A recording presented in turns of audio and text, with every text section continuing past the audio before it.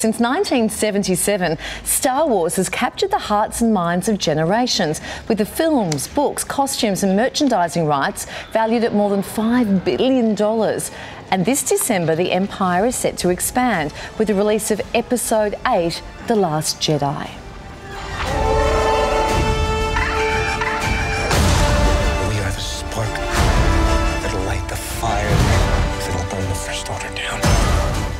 Okay, we all love the movies, but one man whose love for the movies has gone into dead set absolute hyperdrive is Mick Fett, also known as Aussie Vader. The collector has amassed more than 100,000 items over the past 20 years. Mick Fett and his partner Vanessa join us live now. How you going, guys? Welcome. Great. Is this Mick and his long-suffering partner, Vanessa? We'll get to that. We'll get to that. Mick, where did this start for you? Because as kids, we all loved the movie, but when did you click over? For me, I was born in 1977, the year of the Star Wars was first released, and so I missed out on the first two. So my first episode was Return of the Jedi, and after watching the movie, I came out of the cinema and just, wow, what's this like universe? And I started buying all the Ewoks and like toys, and and then as I got older, I sort of lost interest in Star Wars.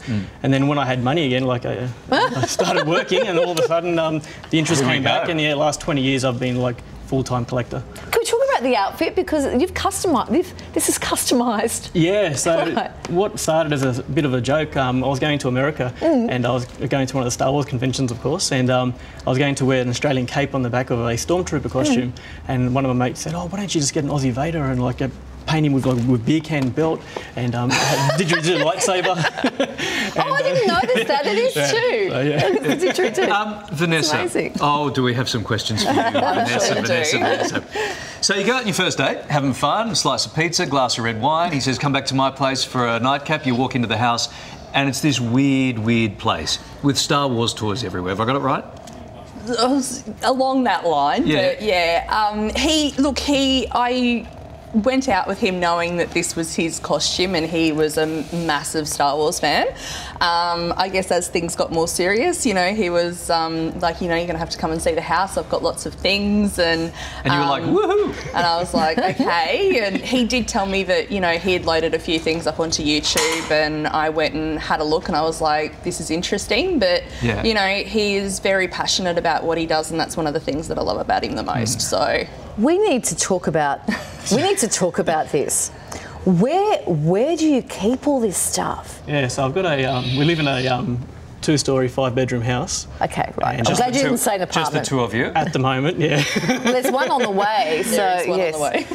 And so pretty much every room is full of Star Wars, and so it'll be interesting once little Princess Leia, baby Leia. I was going to ask, is it pre-named? Forgive me, I wanted Boba or Django, but it was a girl, so I had no choice. And Vanessa, how are you feeling about the name of the baby being Leia? We've had some serious debates over it, so we'll see what it looks like when she comes out. Do you share the love of all this stuff? I do like the movie. I do love the movies. Sorry, more than one. I don't think I've got the passion for it that he does, but nobody does. Nobody does. But I do share it. I do go along with him to his conventions that he goes over to in America, and when the movies come out, help him with that and all that sort of stuff. So yeah. Great. So I guess this isn't a cheap obsession that you have. No. Are these some of the more expensive items here? Hold your saber.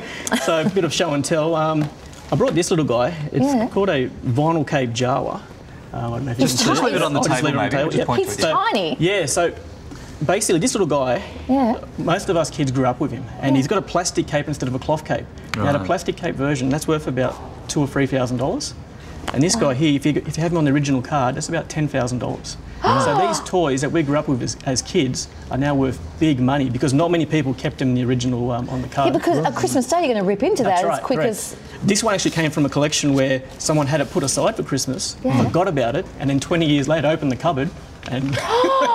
Can I ask a question? Sure. Because what's going to happen, Princess Leia is going to grow up. Yeah. At some point she'll be 3 or 4 and she'll go, I want to play with that toy, Daddy. That's my greatest fear at the moment. That's your greatest fear. I try and keep them in acrylic cases so they can't be tampered with, like opened or anything like that. But yeah, I've got so many items. Yeah, I don't know what I'm going to do. Do you know what? No. She or he's going to be born, and do you know what? Is not going to be the slightest bit interested in Star Wars. You do know that, don't you? No, I think that. You keep telling yourself that, Mick. You keep telling yourself that. The Force is strong for already. The Force is strong in that one. In a second, we're going to ask you what your copper mates think of it. But I'm really interested in what Vanessa's girlfriends think of it. Sorry, what Your was that? girlfriends think of this.